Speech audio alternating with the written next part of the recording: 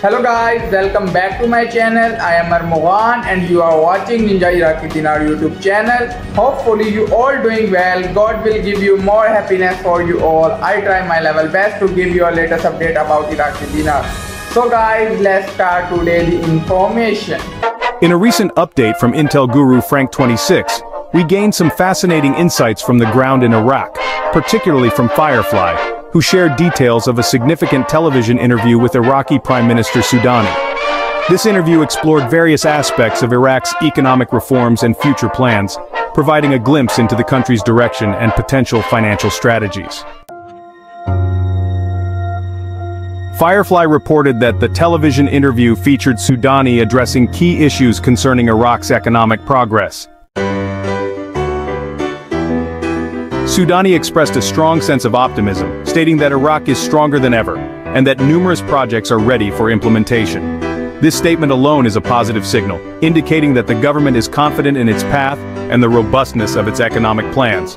For those closely following the Dinar RV, such affirmations can be seen as promising signs of stability and progress.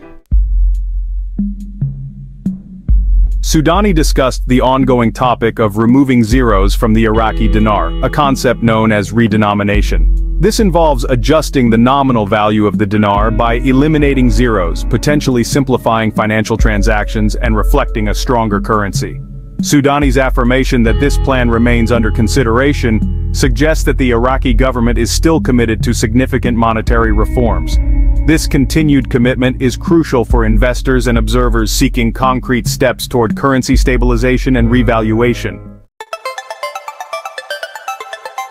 Frank26 commented on this update, noting the positive nature of Sudani's repeated assertions.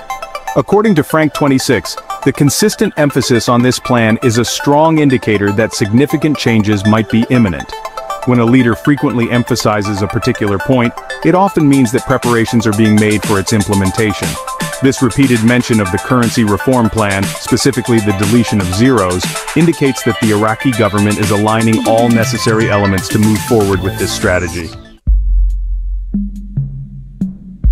Additionally, Frank26 expressed enthusiasm about the discussions regarding a fixed rate versus a floating rate for the dinar. The debate between these two approaches is critical. A fixed exchange rate pegs the dinar to a stable currency, providing predictability and stability. During times of economic transition, having a fixed exchange rate can be particularly beneficial. On the other hand, a floating rate allows the dinar's value to fluctuate based on market conditions, which can lead to greater volatility, but also reflect true market dynamics more accurately. Frank26 suggests that Iraq might adopt a unique approach by initially floating the dinar at a fixed rate and then quickly capping it. This hybrid strategy could offer the best of both worlds, the initial stability of a fixed rate to build confidence and then allowing some level of market adjustment to reflect economic realities. Such a strategy could help manage the dinar's value more effectively, ensuring a smoother transition and minimizing potential market shocks. This perspective aligns with the broader narrative of Iraq's cautious yet determined approach to its economic reforms. The government's steps towards implementing these reforms reflect a careful balancing act between maintaining stability and embracing necessary changes.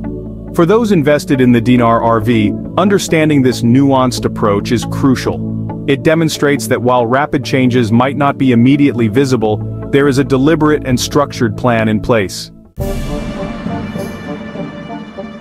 As we continue to monitor these developments, it's important to recognize the complexities involved in such significant economic reforms. The process of deleting zeros and adjusting exchange rates is not just a financial decision, but also a political and social one. Achieving this goal requires broad agreement, careful planning, and a stable environment to ensure success. Sudan's interview and insights from Firefly highlight the Iraqi government's awareness of these complexities and their cautious approach. In summary, the latest updates from Intel guru Frank26 and the on-the-ground report from Firefly provide valuable insight into Iraq's ongoing economic reforms and the potential revaluation of the dinar. Prime Minister Sudan's confirmation of these plans and the strategic discussions surrounding exchange rates offer promising signs of progress for those closely following the Dinar RV. These developments indicate that significant changes could be on the horizon. As always, staying informed and understanding the broader context will be crucial to navigating this dynamic situation. Thank you for watching our channel Iraqi Dinar RV. Stay tuned for more updates and in-depth analysis on this evolving story. Thank you for watching. Please like and subscribe for more new videos.